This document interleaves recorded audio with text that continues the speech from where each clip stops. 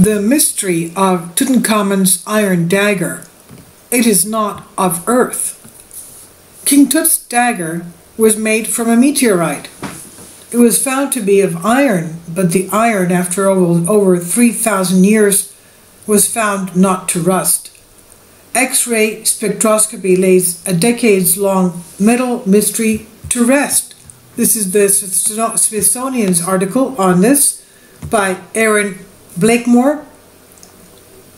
When archaeologists discovered Tutankhamun's tomb, they were stunned by the riches in it, and one of the weirder artifacts of the tomb was his dagger, a dagger that confused scientists, sporting a blade seemingly impervious to rust and age.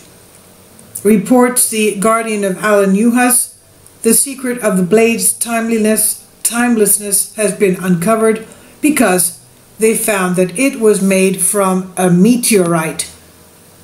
New research published by the journal Meteorites in Planetary Science confirms that the blade was made with materials from a meteorite. Scientists performed X-ray fluorescence spectroscopy, a method used to learn more about the elements the object is composed of, and in this case they found the iron, nickel, and cobalt combinations, materials found inside chunks of space rocks that survived their fall to Earth. The discovery not only brings closer to decades-long debate about whether or not the dagger was made from a meteorite, but it also gives insight into the culture of ancient Egyptians. Aside from the obvious cool factor of owning a dagger made from a material from outer space, King Tut's craftsman appears to have realized that meteoritic iron was a long-lasting and tough material that does not rust. The researchers write that their find shows that ancient Egyptians placed a high value on what they called iron of the sky, and that they knew about the off-Earth origins of these materials. It turns out the king may have had a thing for meteorites. It's thought that other blades in the tomb and King Tut's headrest may also have been made of iron of the sky. If King Tut did lay claim to ancient Egypt's most precious metal, he would not be alone. In 2013, researchers discovered that a group of 5,000-year-old beads were also made of meteoritic iron. There's something magical about metal that falls from the sky. Not only do the mysterious stones have their own hall in the American Museum of Natural History, but they're thought to contain clues to the origin of the solar system, so no wonder they were a material fit for a king. I'll leave links below for you for this.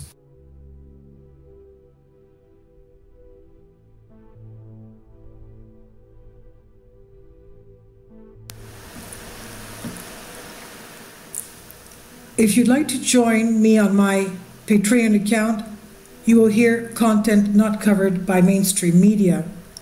These riveting stories will be based on my research, and I will state my opinions and give my personal insight on diverse and controversial subjects and world events not covered by mainstream media, and not supported by YouTube guidelines. So whatever I have on my Patreon, most of those will not be on my YouTube channel. Please consider becoming a member today. More of the most significant and important videos will be on my Patreon channel. Your support helps me to continue my research and keeps this YouTube channel alive. And we depend on your support, your generous charity, because we help economically challenged families here in Athens, Greece, in Kapota, and we also help the young generation with university tuition and the community around our church. Thank you.